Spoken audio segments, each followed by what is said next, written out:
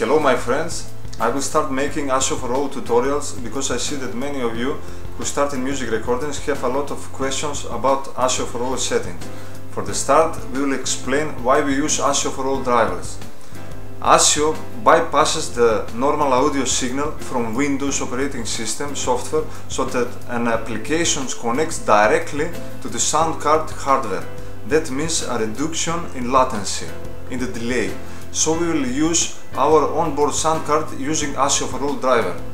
For the beginners, it's the best way to explore the magic world of music recording using DAWs and guitar softwares.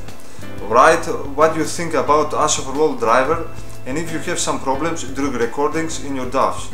In the next episode of ASIO4ALL tutorials, we will speak about ASIO4ALL settings. So you can subscribe on my channel to be updated with the tutorials I make.